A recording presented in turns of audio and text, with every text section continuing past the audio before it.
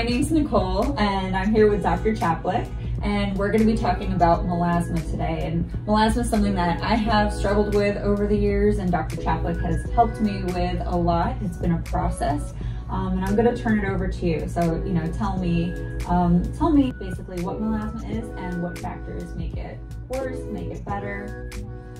Well, so yeah, melasma is a very frustrating condition because in general it's chronic, meaning once you get it, it tends to get better, get worse, but it doesn't really go away, unfortunately. It tends to get worse in the summertime, and we never really knew why. We thought it was definitely sun, but then we had patients and studies where patients were out of the sun entirely and or protecting themselves sufficiently every hour, reapplying sunblocks, but still getting breakthrough melasma. And so we had come to learn that melasma is multifactorial. It can also be caused by heat.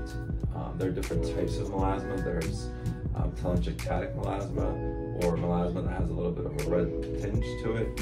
And so as our understanding of melasma improves, so does our treatment. But at the end, it's still very frustrating. And as I can clearly see, even being in this field for 20 years now, I still can't perfect it. We've gotten really good at treating it, and there's a lot of little tips and tricks that we've developed simply because we live together, and we're able to fine-tune and tweak things and get it to free guinea pig to get it to a very good manageable level. But still, at the end of the day, it's something that I want to convey to all the viewers, in that it's still work, it still requires maintenance, and it definitely gets better and worse. But don't give up on it, because we've definitely improved our understanding of it and also our treatment of it. Oh yeah, drastically, to the point that I feel comfortable, walking in around your own skin, in my own skin, not having to, I've worked in dermatology for 12 years, and I feel kind of like a hypocrite, not being comfortable in my own skin. And it's nice to be able to just, roll out to the grocery store and not have to put, a couple layers of makeup on to try to even out and hide the pigment. So I'd say we've just about got it there. And it's, like you said, it's a matter of maintenance and not giving up, and, I'm just staying with that routine. So you did mention that heat is a factor, and a lot of people that do struggle with melasma, and that even I see in clinic, will come in and say, well, I've been wearing my sunblocks, I have a wide brim hat, I'm staying out of the sun. Why is it that my skin is still lighting up?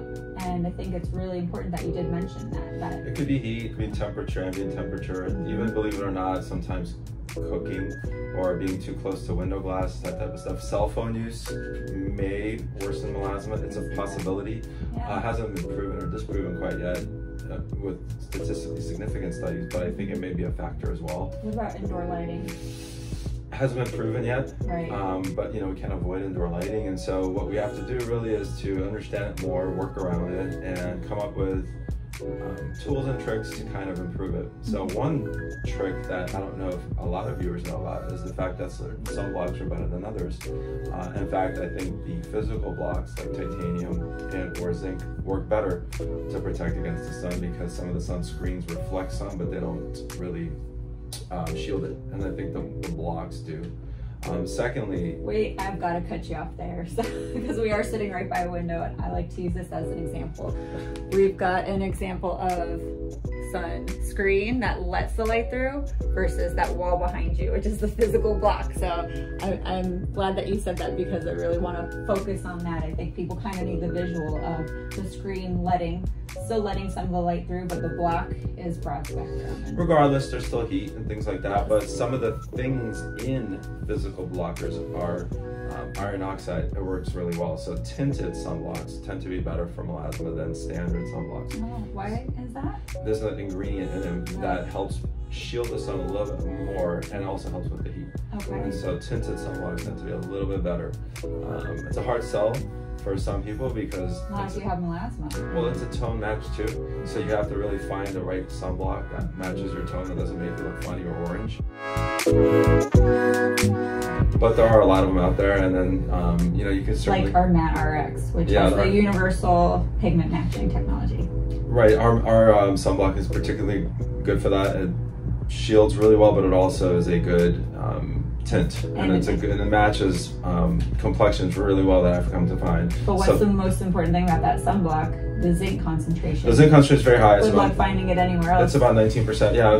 But more importantly is the fact that there are tips and tricks to kind of help you manage the melasma. It doesn't have to be our sunblock, but keep in mind that the ingredients in the sunblock are very important. Zinc or titanium is very important, together with the fact that the iron oxide is a tint that helps with melasma in general.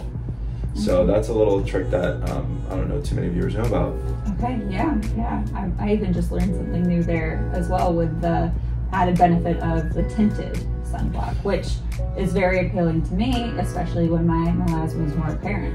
So yeah, and also I think that regardless of the condition, a lot of patients tend to use sunblock and then they'll use makeup over it, or they'll use a moisturizer and then they'll put makeup over it. But I like to make things simple and try to find a product that has all those things in one. So if there's a moisturizing sunblock with tint, that's your best bet, because then you're not putting multiple products on, you're not spending more money, and you're not necessarily clogging pores with things that may or may not be comedogenic. So trying to find one product that does three things is ideal in a sense, and it's also ideal for the treatment of certain conditions, one of which is melasma. Absolutely. Do you have any other tips, any procedures that you would recommend? So in my experience, and the melasma has gone a long way in full circle with treatments there. You know, we started with chemical peels, which are very effective for melasma, but like anything else, it can sometimes make melasma worse, and it can sometimes just put it in remission. Melasma tends to come back. So chemical peels are a good way to decrease the pigment and kind of induce a series of treatments.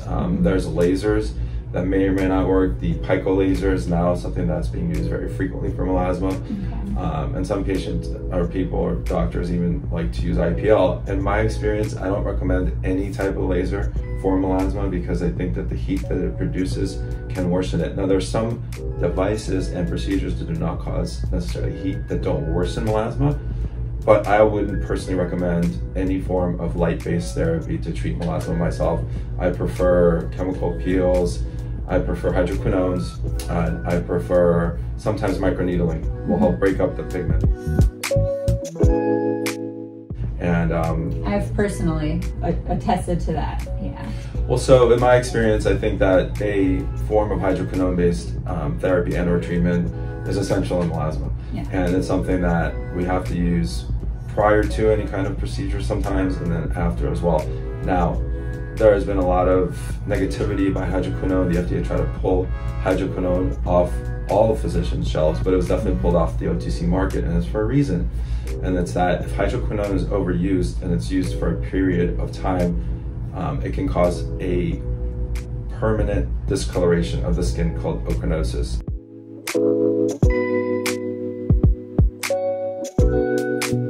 Exogenous ochronosis. And so I've seen those cases a lot, and once it happens, it's very difficult to impossible to treat. And so for that reason, it's very important to go to a board certified dermatologist or a core aesthetics provider that understands that just giving out hydroquinone and helping somebody for a month isn't enough. Sometimes you have to explain to the patient, monitor the patient, and keep things in check, because sometimes if it's not done correctly, it can cause a problem as well. I don't want to scare patients or people, but keep in mind that hydroquinone is very effective, still in my experience, the most effective product for melasma, but it has to be done correctly.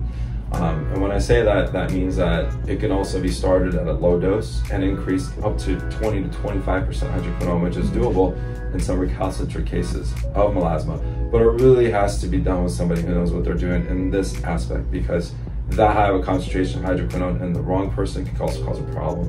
Understood. So anyway, what do you have to say? I don't mean to cut you off, sorry, but what do you have to say as far as like the over-the-counter strength hydroquinone? You know, I think it's effective for certain patients. It's a 2% typically. One product is called Ambi that I see a lot patients come in with, but there's also some concoctions that not just have hydroquinone, they have cortisone, and I've seen some patients come in, particularly patients from Africa, Somalia. They'll somehow get products that not just have hydroquinone, have clobetasol, and clobetasol is a very powerful corticosteroid, class 1 corticosteroid, and it will not just whiten the skin but also thin it. And so I've seen some disastrous results from that, and I've seen some permanent exogenous ochronosis as well. So I understand the market, I understand why patients want to bleach their skin or look lighter, and in certain areas of the world it's more desirable to be lighter than darker. but there's also problems with it. And so I think that whether you read it online or somebody blogs about it or it's the FDA, we all have to understand that this has to be done correctly. Right. I agree. So seek a board certified dermatologist. I think when it relates to your skin and melasma, that's wise. And it's not just hydroquinone, so let me elaborate. We also use chemical peels. Glycolic acid is very good for this sometimes, but if it's done too strongly, it can burn the skin and cause worsening of melasma. So again, comes with a warning. And also I like salicylic acid peels as well for melasma, sometimes even TCA in the right patients. Okay. So chemical peels are a good way to kind of decrease the pigment, but then I also have a maintenance regimen involving glycolic acid topically and also maybe retin-A topically, and or throwing in some hydroquinone periodically, particularly in the summertime when it tends to worsen. Okay, beautiful. It sounds like it's really about balance too, and you know, what works for one person might not work for another. So it just sounds, I want to emphasize that it sounds like it's a process. And it's between the patient, you, and your dermatologist to find what works for you. And you know, you're not just gonna be put on something and necessarily, you know, be better overnight. You work towards that by figuring out. Correct. One size does not fit all. There's different types of melasma. Sometimes patients come in and they think they have white spots everywhere, but in reality that's their skin and they have dark spots everywhere. Right. And so they have to be kind of informed that you actually have melasma and not white spots. And there's some recalcitrant melasma. There's some melasma that no matter which dermatologist, plastic surgeon, or anyone that you go to is very challenging to treat. Even doctors who specialize in this condition have trouble sometimes. And learning from them and from other doctors who are experts in this field, there's a product that I like to use both topically and sometimes by mouth called TXA, or tranexamic acid. Medically, given IV, it's used to stop bleeding, but we've come to learn that even in pill form, it can decrease melasma quickly, meaning like in a week it can make melasma go away, but it's not for everybody, and I really reserve it for occasions where I can't, no matter what I do, improve melasma. And I'll definitely prescribe it, and it definitely works. But it's not the first thing to go to, like I mentioned, and you kind of caught on to. There's a process that I'd like to try first, including bursts of hydroquinone, maintenance therapy, sometimes peels, before I give somebody something internal, because it does have some side effects, including blood clotting. And then kind of to segue off of that, so what we do is we take the IV form of the melasma, or the tranexamic acid, and we use it topically. So it's a sterile solution, comes in a sterile vial, and whatever procedure that we do, I will occasionally put it on top. So sometimes with microneedling and or some of the CO2 lasers and even the Morpheus procedures that I'll perform, which cause microchannels in the skin, it allows for the tranexamic acid to get in a little bit better and kind of absorb and seep down and help break up the pigment as well and keep it that way. And so the results are awesome. Thank you. It's just another kind of tool that we have in our toolbox that we didn't have before. And so what I want to convey to the viewer is that despite the fact that it's so frustrating and it's so chronic, that doesn't mean that it's there forever. So we're developing technologies, we're using old technologies, and we're constantly trying to work on something to kind of make it so that it's more manageable. And it can be very frustrating for patients who do everything right, who follow all doctor's instructions and show up to every single visit and follow everything to a T. They put on their block, they use the iron oxide blocks, the tinnin blocks, they do the hydroquinones, they do the maintenance therapy, and they still get a breakthrough. Well, so we can help with that. And so we can actually even plan ahead. So we know which certain times of year makes melasma worse. We know some conditions that make melasma worse. So we get ahead of the game. We don't have to wait for it to get worse. Sometimes we can just have a patient come in summer, start a series of peels, maybe do a little microneedling, throw some topical TXA on it, and kind of put it at rest before it becomes a bigger problem.